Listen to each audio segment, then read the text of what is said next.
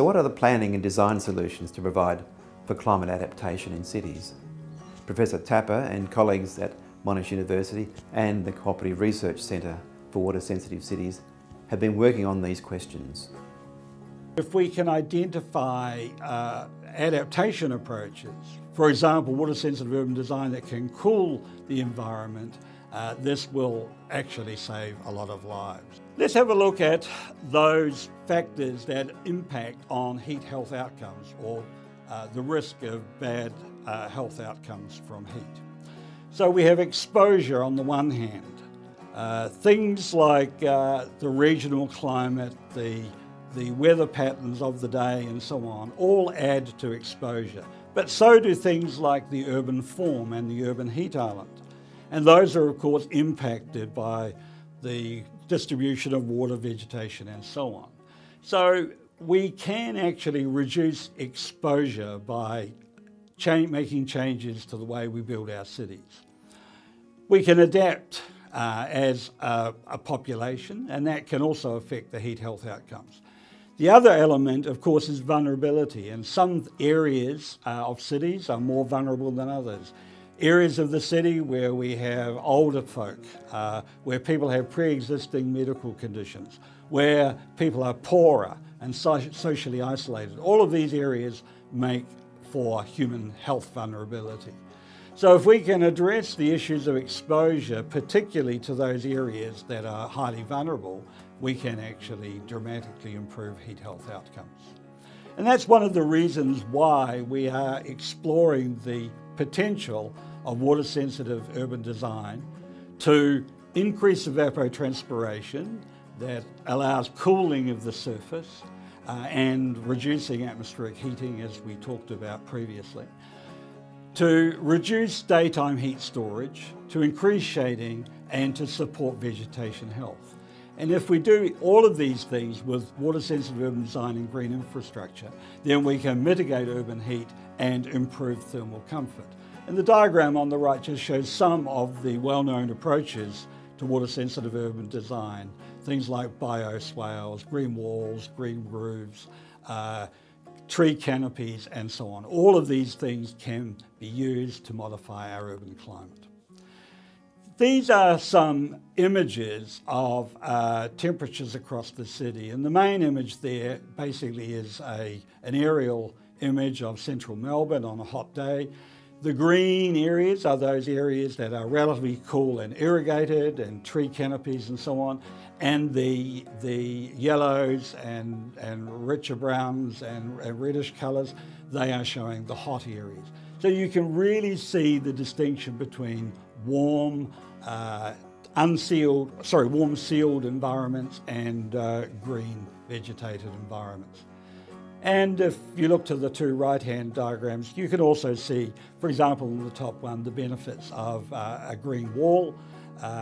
Areas of that wall that are not covered in creeper are much hotter than the others. And in the lower diagram, we can see the effect of a tree that is actually quite hot on its outside surfaces because it's no longer transpiring in this particular case, but it is providing dramatic shading at the surface, and you can see that cooling. You would have heard Ian Shears talking about Errol Street Pocket Park.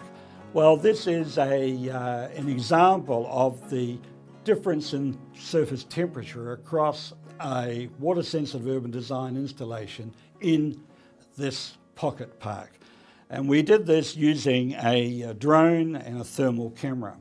And what we can see here is that as we move from top to bottom across this part of the park, we move from a cool tree canopy to a relatively cool area of water-sensitive urban design, that area in the middle.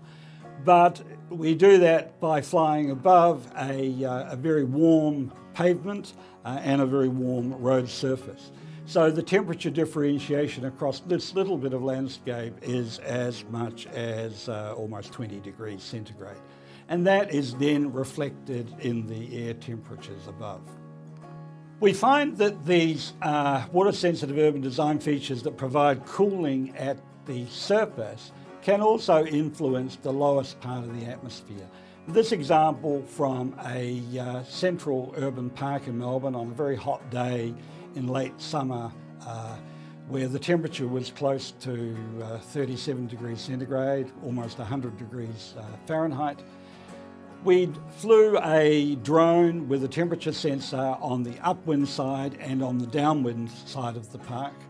And we found that, as you can see from the little diagram, that there was about a 5-degree cooling on the downwind side of the park. So these features, water-sensitive urban design features, can have a dramatic impact on both surface and low-level air temperatures. We also know that trees dramatically improve human thermal comfort.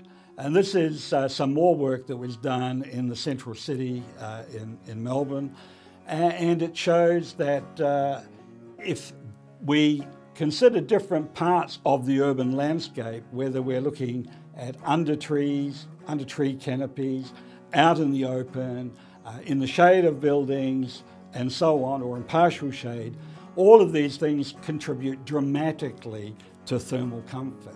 So this plot over a period of 2 days under fairly hot conditions shows that what we call physiological equivalent temperature, that is a bit like the temperature that people feel, can differ by as much as 20 degrees centigrade, depending on whether you are under the shade of a tree or out in the open.